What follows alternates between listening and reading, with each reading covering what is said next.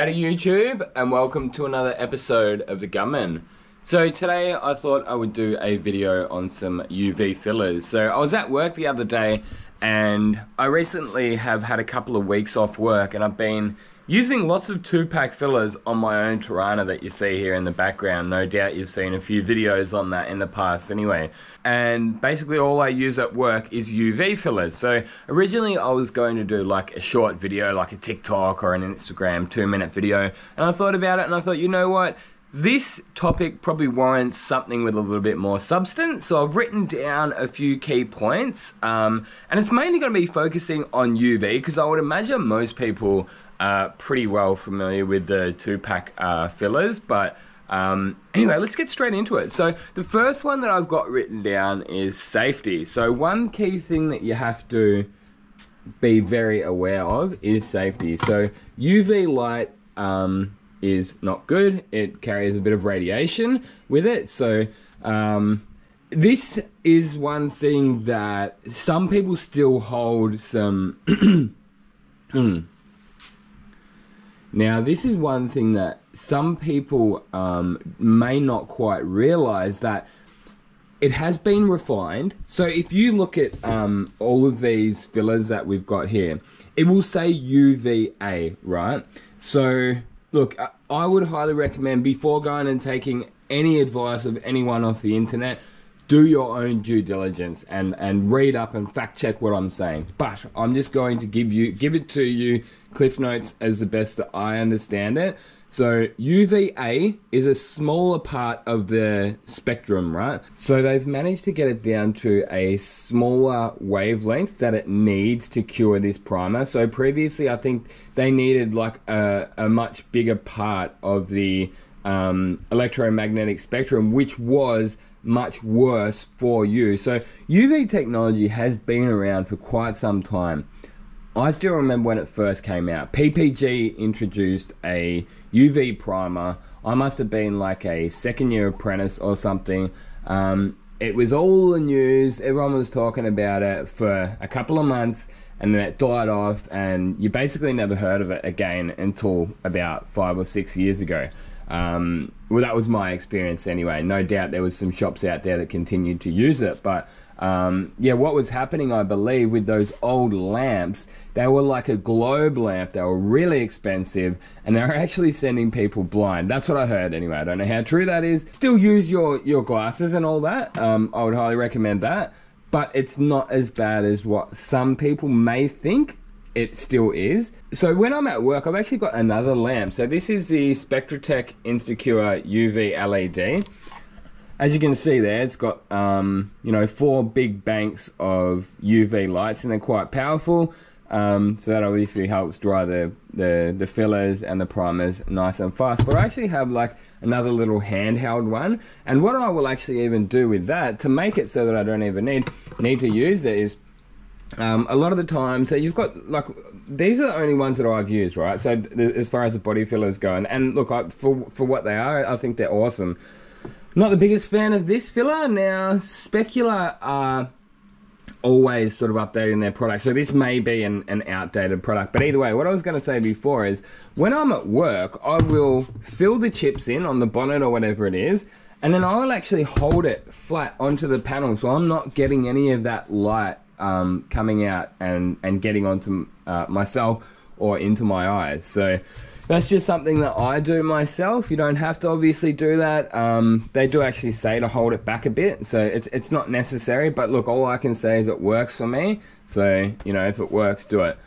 Okay, the next thing that I've got written down, I've got a little list here, is speed. So in the body shop, like a Smashwork environment, you just will not beat the speed. I'm talking legit 10 seconds to dry a pinhole. It even says here from 15 to 60 seconds. So yeah, I usually count sort of 10 to 15 seconds per chip. So as I say, I'll hold it there. 1, 2, 3, 4, 5, 6, 7, 8, 9, 10. And you might, look, I've even done bonnets with just covered in stone chips, right? And you might think, oh, you got to stand there 15 seconds on each one. But what I will do is, once you do the fill-in of, once you put that bit of filler in, you'll dry it, right? and then I'll move it on to the next one.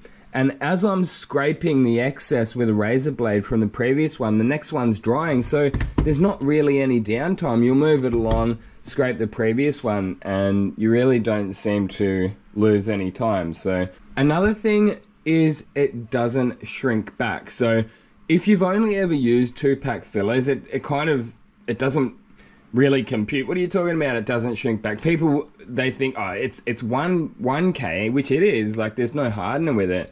But I was reading an article the other day, and it turns out that the way this dries is through the breaking of chemical bonds. So apparently UV is really good at breaking chemical bonds. So it breaks the bond, which makes it a liquid, I guess, and it turns into a solid. So it also has very low or zero VOC. So it does say low VOC. I have seen some say zero VOC, which is volatile organic compound, which is basically flammable. It basically won't even light on fire, which actually another thing is that it makes it safe to send via air. So this stuff is actually made in Canada, I believe, and they can actually send that worldwide. So that's pretty awesome. We actually do have some stockers here in Australia, but at the very start there wasn't. But they were still able to send this over to Australia without dangerous goods air freight. So that's pretty cool. But also the lack of VOCs will mean that it's not gassing out. Like it dries in a completely different way than your standard 2-pack fillers. Like you're not waiting for that chemical reaction to happen over, minutes and hours. It literally happens, and then that's it. There's no more curing to be done. So when you're going over fully cured 2-pack clear coats and you're just putting it into chips, you probably can't go better than this. Like I would say this is actually the better way to do it. I've used this, so this is like a more I guess you would call it like a rough filler, what you would use on a larger area. This and they have to be semi-transparent. You can't go too thick per layer with this stuff. Like you can just load your 2-pack up because it doesn't matter. It's going to dry by the chemical reaction. It doesn't matter how thick it is. It's still always going to go off. But obviously, if the light doesn't penetrate down to that bottom layer, it's not going to dry. So I actually did my tailgate on my Corolla in this stuff. That was around a year ago, and there is not one piece. Now, that was, to be clear, like a section about that size. So a reasonably sized dent. Had it dried within 2 minutes, so I'll wave that over. Because it was a larger repair, I did give it a little bit longer than what I would for a smaller section, just to be sure, obviously. But there is not one piece of shrink back. Whereas if I had have done the same repair with some of these 2-pack in that kind of a time, you would probably expect to have the shrink back. Another thing I've found is with these fillers, they don't pinhole as often. Now large areas can a little bit, but as I say, that large section that I even did on my tailgate on my Corolla, I didn't even get any pinholes in it. So what will happen at work sometimes, I'll do like a repair, and it might be like, say, I don't know, half that size, say something like that size even, a quarter of that piece of sandpaper size. I'll then just go and get some 1K, the correct shade, right? Because we've got these different shades at work, and we can use the right shade for the car. I'll then just go and spray a little bit of 1K primer over it, mainly for the color, and you will not have any pinholes in it. So one of the annoying things about the body fillers, the 2-pack body fillers, and to be fair, I think some of them actually are seeming to get a little bit better for the pinholes these days, but they will pinhole. They're much more prone to pinhole. So if I was to do that same little repair, even with some of the fine fillers are definitely not as bad, but sometimes you go and put a bit of 1K on it, and then you get a little pinhole in there. And then you'll go and get some of the fine filler and try and fill the pinhole up. And then because the 1K is still fresh, because it just takes a bit longer to dry than any 2-pack or even UV primers, it rips, it can tear that 1K, and it just makes one hell of a nightmare. So that was one thing I've actually written down here under speed, was stress. This can't be understated. So anxiety and stress in the body shop environment is real. Anyone who's ever worked in a smash repair shop will know about that.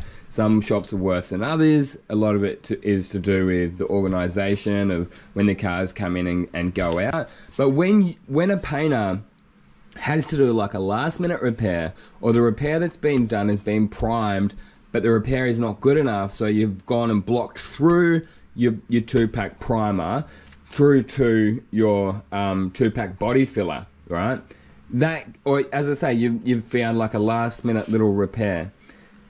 The amount of stress that this has saved me, it can't be underestimated. It has literally changed the game as far as I'm concerned. It has lowered my stress in the workshop environment. A lot of the time these days, I never actually complain about a missed dent. I just do it. It is literally that. It's a trivial task to fix a last minute dent that a panel bead has missed. It's a trivial task to re-prime up a cut through that might turn into a pinhole. You're going to go and put some of this, UV primer down, knowing that that's going to go rock hard, and if there is any pinholes there, because it's a rock hard surface rather than a semi-soft surface with your 1K primers, it doesn't matter. It's not going to tear. You're not going to have any issues. All right, the next thing I've got written down is smash versus resto. I could not imagine many restoration shops opting for the UV technology. I guess there's not much more to say apart from that, but 2-pack's going to be where it's at, because you don't need the speed, you know what I mean? But us in the smash environments, we do. As I mentioned at the start of this video, I've been doing this job here at home.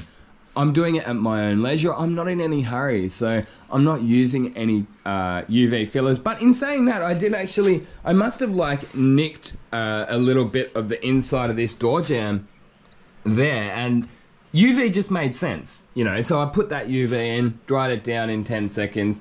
So yeah, I mean, I've got the technology so I can do it, but I can't imagine most resto shops going for any UV fillers, especially you do have a price point entry barrier, I guess.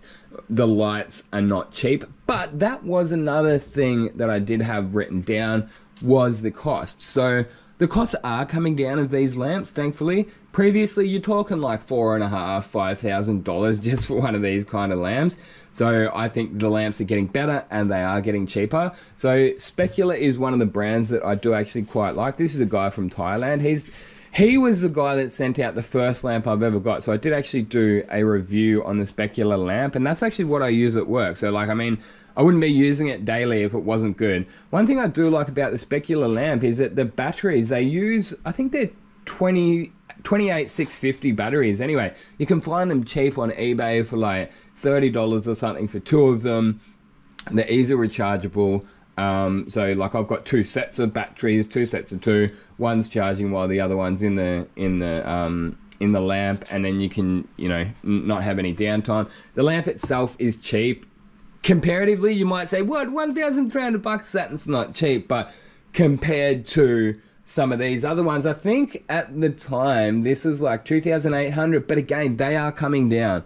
I remember quoting someone who asked me the price about this one, and even by the time I'd got it to 6 months down the track, the price had come down significantly. So it's one of those things that I 100% believe that you'll get the money's worth out of it. Now, if you're just a painter, you're going to have to twist your boss's arm. I wouldn't say, you know, like as a painter, we provide our own guns. It's a bit rich to expect a painter to provide his own drying lamp. So, yeah, just show your boss some of the awesome results that you can get out of UV tech and the time and money that it can save you. And yeah, as I say, it's like nearly a no-brainer to go and get yourself a good quality lamp at work if you're a boss. Anyway, I think one of these was coming in at around $60 to $90 again. Don't quote me on that, and that is going to vary depending on where you are.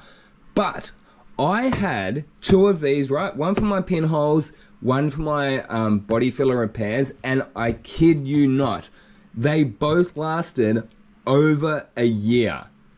over here, I'm using them every day on stone chips, lasted over here. So what I will do is, if I don't use it all that's on the spatula, so I'll just, you know, pick a bit out, put it on the panel. If there's a little bit left, I'll just wipe it back in the top of the lid, and I'll use it on the next one. As long as it's nice and clean, you're right to do that.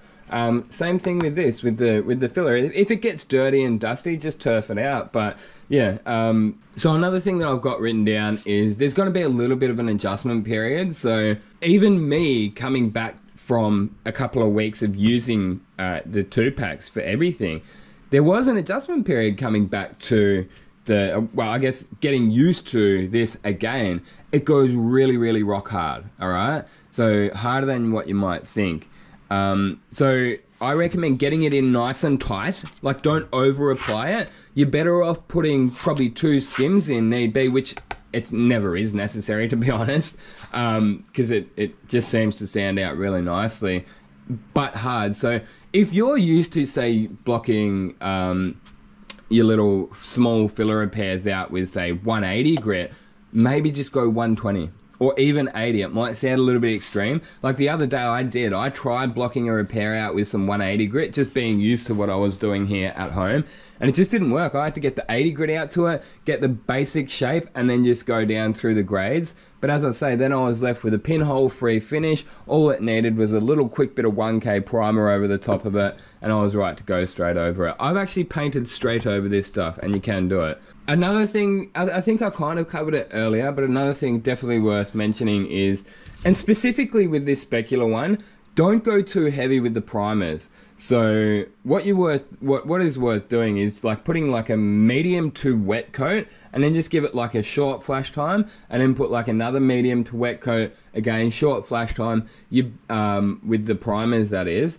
And what you're best off doing with the primers is doing thin coats, drying it, need be blocking it, sanding it, and then putting another thinnish coat on, rather than trying to get all that coverage in one coat. Because, well, this one will actually crinkle up. It will actually just have this funny like a reaction. But even the ones that don't crinkle up, sometimes they'll flash over on the top, make it look dry. You'll sand it down. You may not even realize until you get it in the booth and you paint it and bake it. I've actually seen it happen to other people. I've never had it happen to me, because it's something I've always been aware of and very cautious of, to make sure that primer is dry right down to the bottom. And that actually kind of leads into another thing about the kind of guns that you can use. Now, I have never had any issues using my primer gun with a 1.8 on it.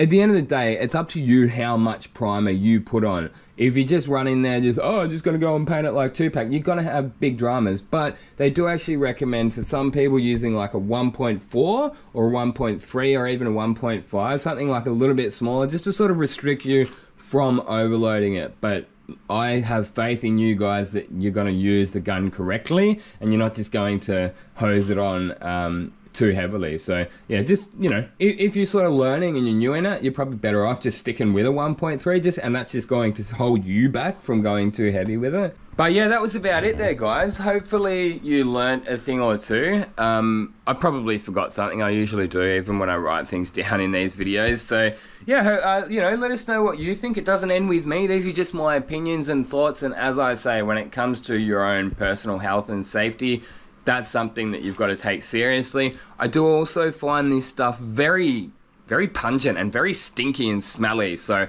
I highly recommend using a respirator, even when you're sanding it, when you're applying it, even when you're just putting it in with the applicator. Just be very, very careful. Anything that smells that bad cannot be good for you. That's all I know. Like, yeah, I'm not a chemist or anything, but all I can say is that anything that smells like that, it must be bad for you. Anyway, the next video that's going to be coming up, I just realized that I haven't done a update video in the garage for a while, so I'm going to have a bit of a workout. Haven't done some weights for ages, so I'm going to get shredded again, mate. Anyway, until next time, get out there and paint some shit. Gunman out. Oh, go buy some merch. You'll be a legend. I'd like to say a big thanks to everyone for watching, and if you'd like to support the channel further, you're more than welcome to go over and check out some of the merchandise we've got. My personal favourite is those spray suits, so they're a good quality Colad branded spray suit with a Gunman logo on it. There's also hats, drink coolers, hoodies and t-shirts, so be sure to go over and check out the link in the description if you are interested.